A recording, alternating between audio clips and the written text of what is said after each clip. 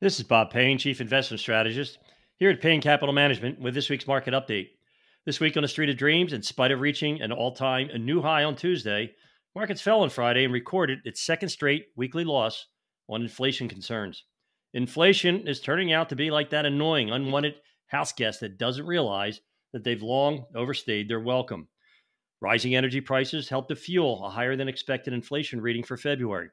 The core CPI rose 0.4% on the month and was up 3.8% on the year. Both were 1/10 of a percentage point higher than forecast. The PPI, the Producer Price Index, which measures the average change in prices and producers and manufacturers pay to suppliers, rose at its fastest pace in months. Investors' biggest concern at the moment is the possibility that inflation's slowdown might have stalled. It's too soon to say, according to analysts, but that would mean that the Fed keeps interest rates at a 23-year high for longer than expected.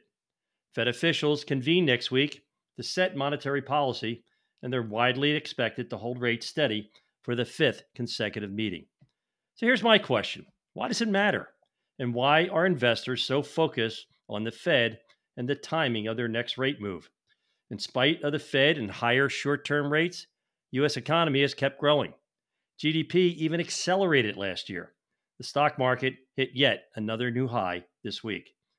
So, if you accept that stocks and the economy have done quite well, quite fine with high rates, then why are the pundits arguing rate cuts are necessary for continued growth and robust stock returns? Because this is what the media does. They create noise that distracts you from focusing on what really matters: your long term investment objectives. So, my advice is simple: ignore the noise and stay on course towards your North Star, your goals, your dreams with your values.